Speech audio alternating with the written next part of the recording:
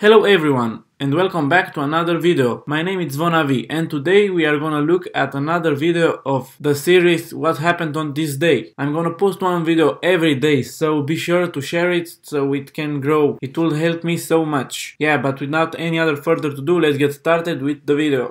In 2012, the cruise ship Costa Concordia sinks and kills 32 people. The captain now is serving 16 years in prison. In 2000, Bill Gates steps down as CEO of Microsoft. In 2001, an earthquake devastates El Salvador. In 1915, the worst earthquake in Italian history kills 30,000 people. What is wrong with this date and earthquakes? In 1927, first woman takes a seat on the New York Stock Exchange, breaking the all-male tradition. In 1982, Air Florida Flight 90 Boeing 737 jet crashes into Washington DC's 14th Street Bridge shortly after takeoff. 78 people, including 4 motorists, are killed. In 1931, the bridge connecting New York and New Jersey is named George Washington's Memorial Bridge. In 1967, Paul McCartney and Ringo Starr both went to the Bag on Nails Club, London, England, to see the Jimi Hendrix Experience.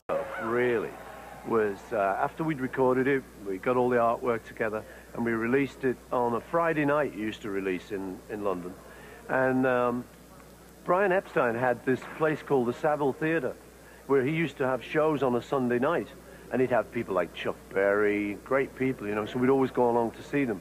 There was nothing else happening on a Sunday night. And this Sunday, after the Friday that Pepper was released, Jimi Hendrix was due to play.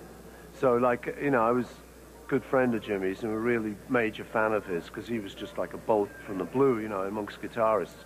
And I used to go to all his gigs, you know, because he was just there in London. He was like 10 minutes away, you know. So I went down to the Savile that night. And lo and behold, there comes Jimmy, and he opens with Sgt. Pepper, which he only got released on Friday. So you just open with it, you know. It's just like, all right, you know, that was it, man.